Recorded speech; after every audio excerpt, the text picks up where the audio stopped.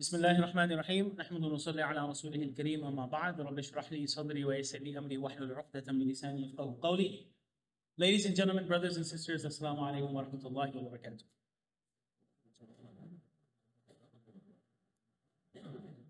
So the topic that I have been assigned in the theme of this legacy conference was to talk about the significance, importance of sincerity in leaving a legacy.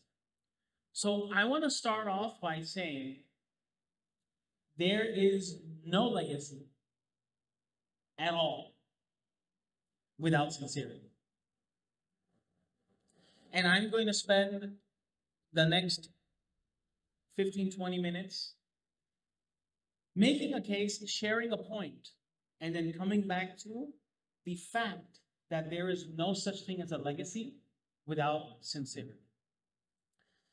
So folks, we are currently in the month of Muharram, right? The month of Muharram, it marks the beginning of the Islamic New Year. And then the year that it marks changes from 1444 to 1445. Now, whenever we look at Islamic dates, we see an A and an H at the end after Hijrah. Why was the act of migration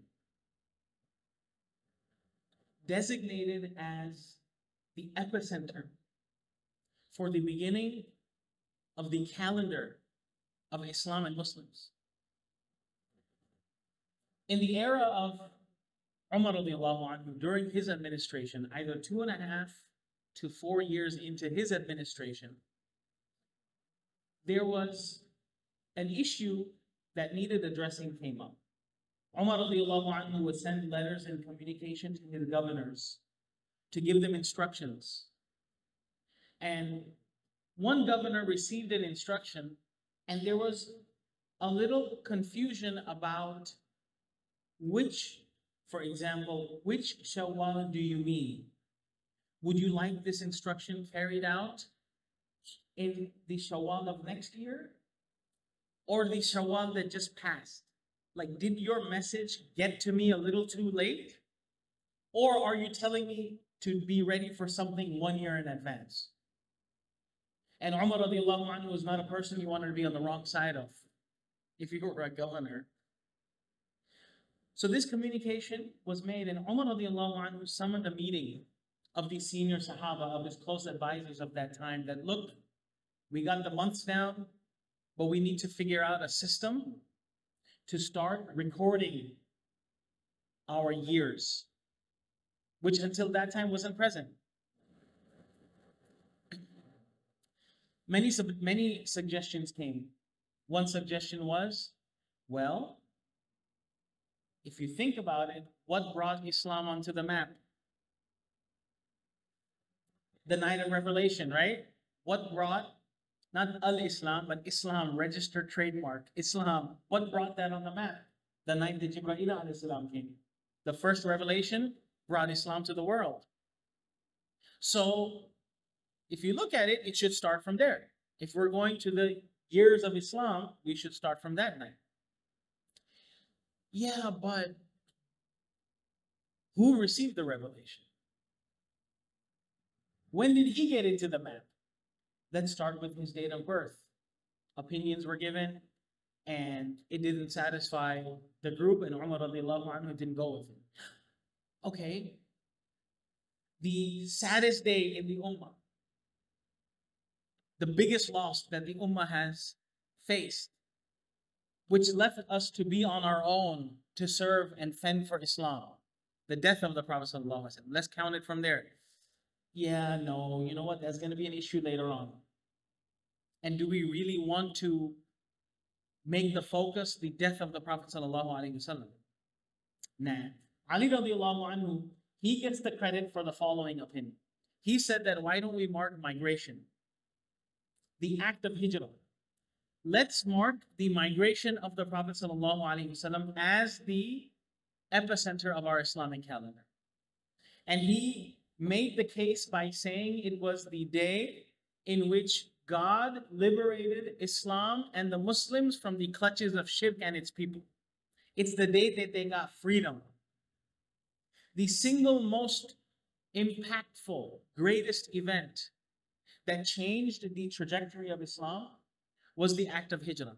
It's the time when a small group of people scattered around in hiding in their tribes incognito, they went from being an openly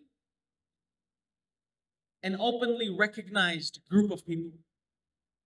It went from when the Prophet ﷺ was only followed as a messenger by a few hundred people whose ministry was not even acknowledged by the people around him.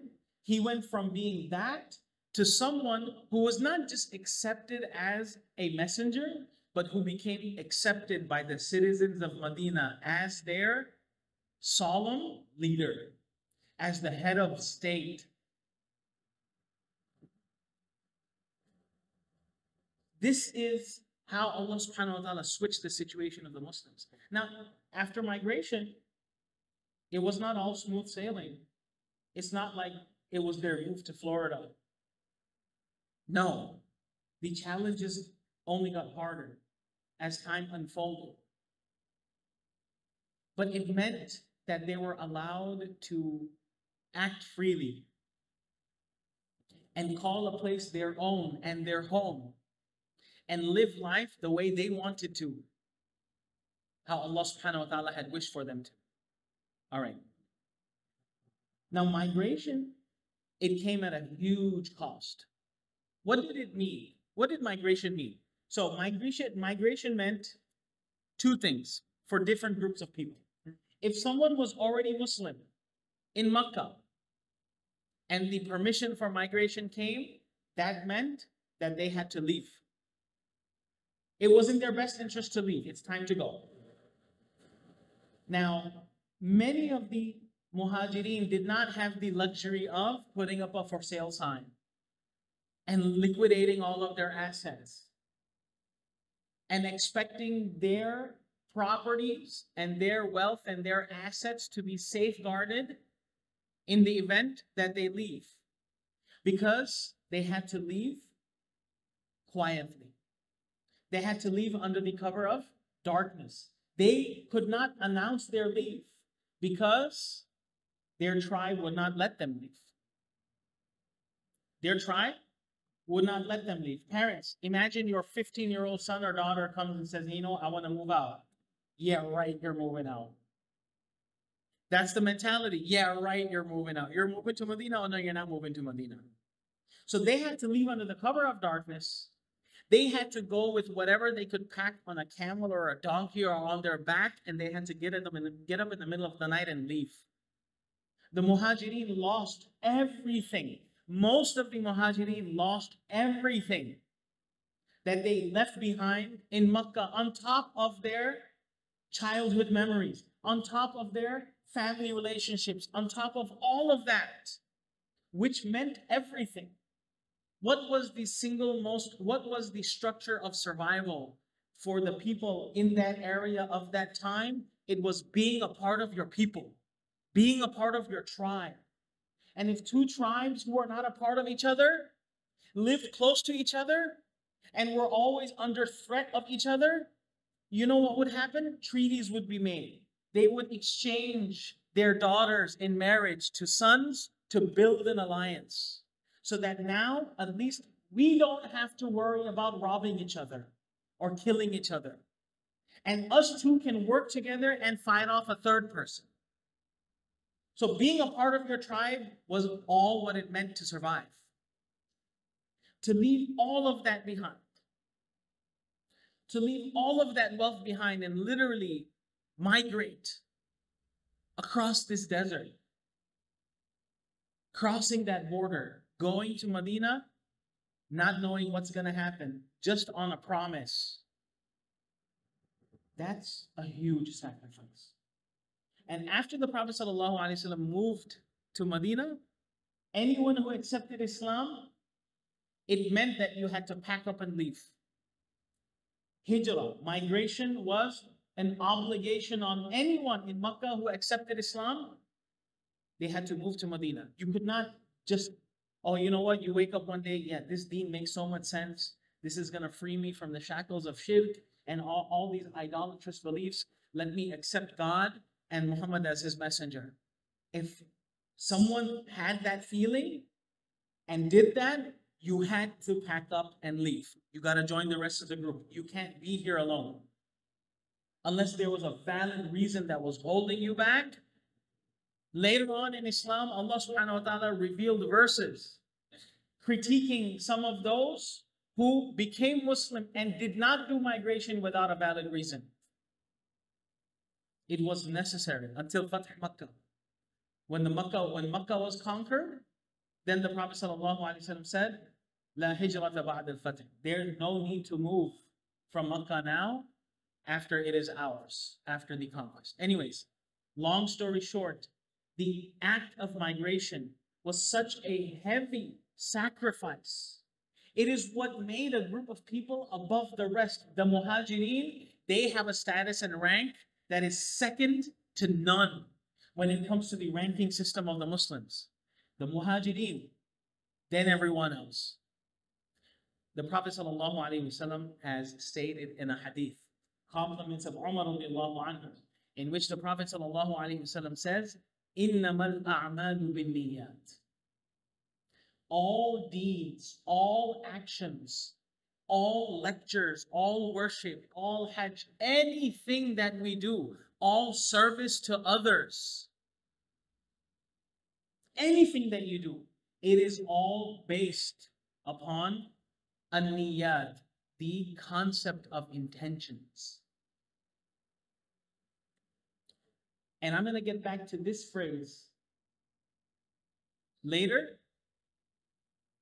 Moving forward, the Prophet ﷺ, when he gave an example of how important sincerity is to an amal, he gave the example of migration. إِنَّمَا الْأَعْمَالُ بِالنِّيَّاتِ وَإِنَّمَا لِكُلِّ امْرِئٍ مَّا نَوَىٰ. He explained that. Then he says, فَمَنْ كَانَتْ هِجْرَتُهُ إِلَى اللَّهِ وَرَسُولِهِ. Who is he talking to? He's talking to the group of Muhajirin who this applies to. Whether it's those who moved when the Prophet ﷺ was told to move, or those who moved afterwards, they all paid this heavy price to be a part of the rest of the group in Medina. This was such a roll of the dice. This was such a gamble. Because if you think about it, at least in Makkah, yes, if I become Muslim in Makkah, my tribesmen will hate me. Okay? They will hate me. But they still will not let someone from outside touch me. Correct? But if I move to Medina, and the community in Medina were the underdogs, they were the minority. So it was such a gamble, such a sacrifice to be able to do that. Why? Just because there was, what incentive was there? What monetary incentive was there for the Muhajirin to accept their Islam and move to Medina? There was no monetary, there was no stipend that was given. There was no, it wasn't, they weren't giving grants to people. Oh, you know what? We need to boost the economy of Medina. Let's do tax incentive to move to Medina, or all of these incentives, a move-in package. You'll get a free plot to build on. None of these things. A person did this because they finally came to accept that, you know what? Like, imagine all of these, like me looking at all of these chairs. These are all idols around the Kaaba. You know what? All of this does not make sense to me. There is one God. I don't need any of these idols. They haven't paid me back nothing in all of these years. I'm going to worship one God. And you know what? What Muhammad says, it's beautiful and it makes sense. And I think it's right. That's all it meant, was a change in mindset. And they had to give up all of that for that. The Prophet ﷺ said, فَمَنْ كَانَتْ هِجْرَتُهُ إِلَى اللَّهِ وَرَسُولِهِ. If you did that for God and His Messenger, then that migration counts as to God and the Messenger. Because when they were going to Medina, where were they going? To the Messenger. وَمَنْ كَانَتْ هِجْرَتُهُ إِلَى دُنْيَا يُصِيبُهَا. If someone allowed this thought, if someone thought that, you know what? I have a business going on in Makkah. I sell swords. I sell buckets. I sell whatever I sell. If I become Muslim, no one's going to do business with me like a Muslim in hostile India. No one's going to do business with me. My business is going to go down. At least if I go and take my art, my talent, my craft, my assets, my inventory, if I take it to Medina and set up shop there, you know what? I get the deen and the dunya.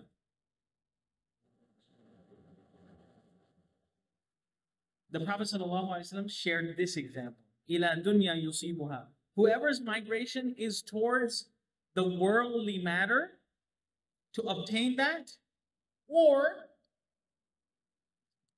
imagine person in Makkah thinking, if I become Muslim, nobody's giving me their daughter. Right? And I ain't about to marry no mushrika either. So it makes sense to go where you can find a single Muslim spouse. So you know what? This may work out better than Iman after all. I'll go ahead and move to Medina. Or another example of that, these two people in Makkah, they were looking to get married, they were engaged, and one of them becomes, the female becomes Muslimah, and then she has to leave. So now, he's heartbroken in Makkah that my girl left me because she became Muslimah. You know what? Let me see what this Islam is all about. Let me read this Quran. You know what? Yeah, okay, I can deal with this. I become Muslim and I can move to Medina and be with my beloved.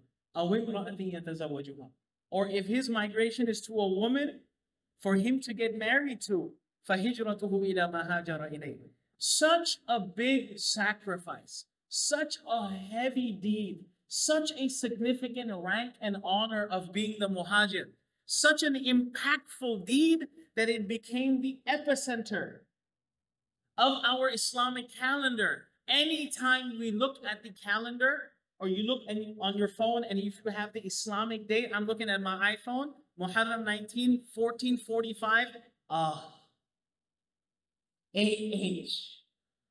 I am constantly, if there is any event in Sirah that I am constantly being reminded of in my daily life, or if you don't keep up with the day-to-day Islamic date, on a monthly, or if you just figure it out on New Year's, on an annual basis, you get this slap on the face to remind you that hijrah is the thing that Islam is based on. Something so big, something so heavy, can all be obliterated, can all turn into dust.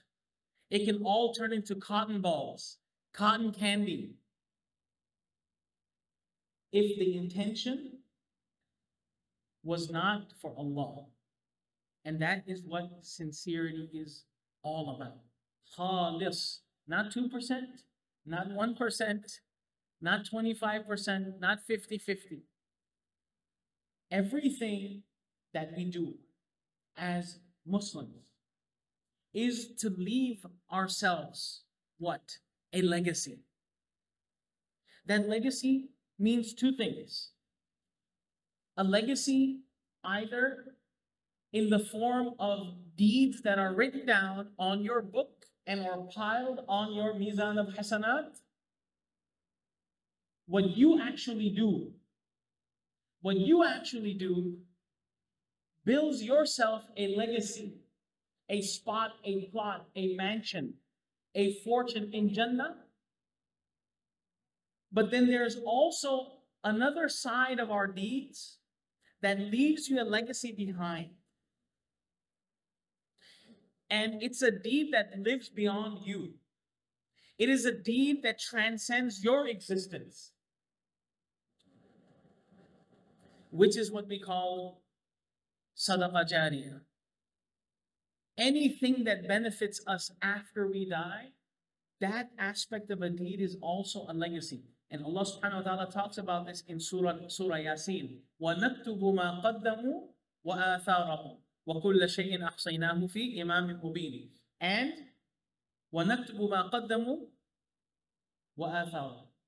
We are recording what they have sent ahead. What do you send ahead? What do you send ahead? Your deeds into the hereafter. وَآثَارَهُمْ, and the footprints that they have left behind. When we perform our deeds, إِنَّمَا الْأَعْمَالُ بِالنِّيَّاتِ إِنَّمَا الْأَعْمَالُ بِالنِّيَّاتِ. Going back to the beginning of the hadith. All deeds, all actions, all acts of service are based on the intention. This can be understood in different ways. I'm going to share with you 2 filters to understand this phrase of the hadith. All deeds are based on the intention, meaning if they are done for Allah, that deed will be rewarded.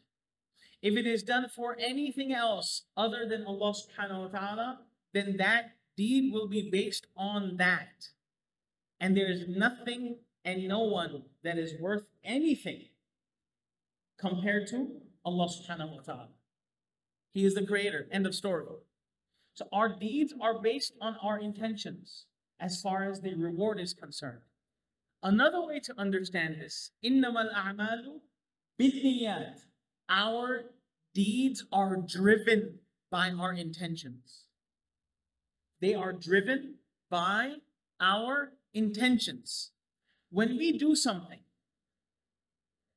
yes, it is an act that is being done for Allah subhanahu wa ta'ala. But there are other intentions that can be sandwiched under the umbrella of wanting to do something for Allah subhanahu wa ta'ala. And this is what being mindful in our intention is all about. What significance does intention have on leaving a legacy? The way, the mindset that we have when we do something for Allah, to bring that, to renew that, to constantly remind ourselves of that, has an effect on how your deed will shoot forward and stay behind as well. What do I mean by that? The Prophet ﷺ has told us to, and encouraged us to smile. To smile in the face of your brother is a sadaqah. So one may smile, and the intention behind that is that I intend this for the sake of Allah. I am not smiling at this person because, oh, you know what? I know you. That's why I'm smiling. Yes, if you know someone and you interact, it puts a smile on your face. But to intentionally go to someone while you're crossing paths, someone whom you do not know, and to smile at them, or to say salams to them with a smile on your face. The Prophet ﷺ has said that that is a sadaqah. So what? That got deposited into your legacy. But if you are mindful about the fact that what purpose am I doing this smile for? I came across this quote a couple of weeks ago. People will not remember what you say. People will not remember what you do. Okay? Think about someone who did us, there's so many people There's so many good things that we hear from other people. There's so many nice, courteous acts of kindness, good gestures that we experience from other people throughout our lives. How many of them do we really remember? There's just the big, big ones that we remember, right? People don't remember what you say. People don't remember what you do. People remember the way you make them feel. Those big moments that you have, that you are attached to, was it because of the amount of money or amount of help or amount of support that was involved? Or was it because how you just needed that at that moment, even if it was something small and that resonated with you for the rest of your life? And I became conscious once I was serving when I was serving as an imam in New Orleans. There was this one person that I became really close with. He happens to be my accountant, my CPA till today. We're really close family friends. We've traveled together. We intend to go for Hajj together, like really tight. And when I was moving to Dallas, this was 6-7 years ago, we were just with all of my friends. We're like, when was the first time we met? When was the first time you met? And he said that this is something that I held in my heart and I never shared with you, but I'm going to share this with you because you're moving. He's like, I moved to New Orleans from San Antonio, like whenever he moved. And he's like, for the first month and a half, no one came and met me or said salam to me. And now he's a big shot over there. Now he goes to all of the parties. But no one met me or said salam to me or had some type of menial conversation. I would just come in and leave. And he said, once I was sitting, leaning at the back, and you passed by and you just sat down and like, hey, you asked me what my name was, how am I doing, this, that. And you just had this like 2-3 minute conversation with me. And then you had to leave. Ever since that time, I've had this, like his experience of coming to the masjid changed. And that's when I realized, was it a migration? No. But it's to be mindful in our intention whenever we do something. Those are the things that could possibly leave a bigger legacy behind us than the big things that we consider the big things that we may do for ourselves. All of those last 10 nights of prayer in the month of Ramadan, you have all of that stacked on, all of that Quran, you have all of this reward waiting for you. And it's not to take away from any of that. But when you add a layer of mindfulness in your intention behind anything that you do, even the way you carry yourself, if you are walking from here to your car, and in this walk, you had a small interaction, small conversation, you did something that had an impact on someone's mind, on someone's heart, then those few walks might have been heavier for you than any tahajjud you probably prayed the night before. Because we don't know what butterfly effect. Allah subhanahu wa ta'ala says what? فَمَنْ يَعْمَلْ مِثْقَالَ ذَرَّةٍ خَيْرًا يَرَهُ. Anyone who does a grain of sand. Did you ever put sugar in your tea and sometimes it spills on the table, on a clear glass table, and you see one little speck of sugar? That little speck of sugar, if that's how much good you did, you are going to see that. How do you see? I'm standing here. My mizan is right here in front of me. How am I going to see that small peck of sugar? It's not going to be a small peck of sugar. It's going to be this huge mountain. A huge sugar reserve. Because of the intention behind the small little thing that I did when I did it. And it's about preserving that as well. And this is not something that, to have this thoughtfulness and not want anything in return. And this is, with the 38 seconds that I have left, I want to share with you 2 verses from Surah Al-Insan. Surah Al-Insan, aka Surah Al-Dahr, is a verse that the Prophet ﷺ has encouraged us to recite Friday morning in Fajr. That's what makes Fajr long in some masajid on a Friday morning. Because Alif Lam Mim Sajda and Surah Al-Dahr are recited. Allah subhanahu wa ta'ala paints the picture of sincere people. And this is Makki Quran. إِنَّمَا وَيُطْعِمُونَ الطَّعَامَ عَلَى حُبِّهِ مِسْكِينًا وَيَتِيمًا وَأَسِيرًا. Allah is praising the believers. They feed for the love of God. Miskinan, the poor, the orphans, and those who are held in captive. Now, people who are behind bars or in captivity, they're there because they did something. All right? They contributed to society negatively. That's why they're behind bars. Whatever. It's easy to feed a friend. It's easy to feed family. It's easy to feed the in-laws. Right? Because there's a reciprocation in that. But to go and feed a poor person who may not be able to reciprocate. To go and pour an orphan who cannot and will not reciprocate. And someone behind the bars who, should I feed this person in the first place? To feed for the love of God in those situations, that's a believer. And Allah quotes, okay? Quotes those believers, إِنَّمَا نُطْعِمُكُمْ. Here you go. While you're feeding, إِنَّمَا نُطْعِمُكُمْ لِوَجْهِ اللَّهِ. We are feeding you for the sake of God. End of story. لَا نُرِيدُ مِنْكُمْ جَزَاءً وَلَا شُكُورًا. Listen, we don't want anything back from you. We don't want anything back from you. وَلَا شُكُورًا. Imagine they're saying, oh, may Allah... Nothing. Oh, thank you, but... I don't want to hear it. That's it. Let me just do this and leave. It's so hard.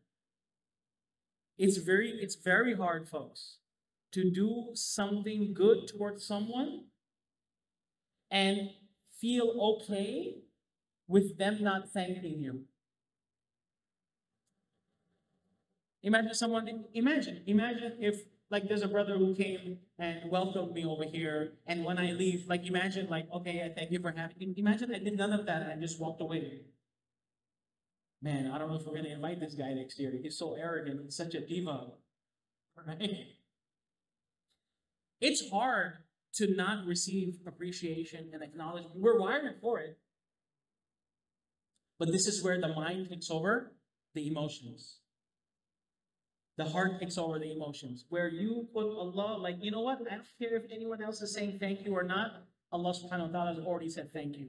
Because He is the Shakur. And the fact that I was allowed to do this good was already Him telling me that I got you. So,